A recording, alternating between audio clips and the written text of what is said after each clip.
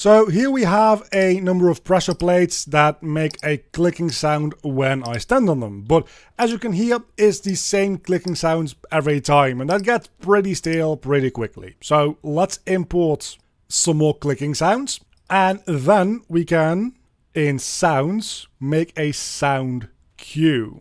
Opening that up, we get an interface in which we can import a number of different sounds and then do things with them. So just selecting them all and then saying we want to pick a random one out of those.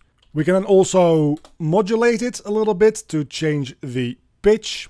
A range of about 10%, 5% in either direction is usually about right. And a sound cue like that can be put in pretty much any location that a normal sound asset would be able to go anyway. So now, when we stand on these pressure plates, we will hear there is a good variation in the sounds that we hear